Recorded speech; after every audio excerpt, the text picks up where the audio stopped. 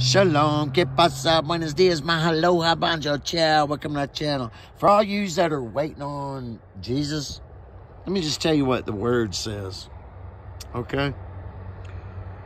Because he is seated, our master right now, he is seated at the right hand of God. Did I lose my place? Yeah, sorry. And it says right here, but this man, he offered one sacrifice for sins forever. You no longer sin him, you know what I'm saying? Because he's already covered that. And he is sat down at the right hand of God. And he, from that time, waiting until his enemies are made a footstool. So quit waiting on Jesus. He's waiting on you, people. Wake up. You got to overcome the vanities of life. Pride, selfishness, gluttony. Wake up. He was the first of many. Peace in.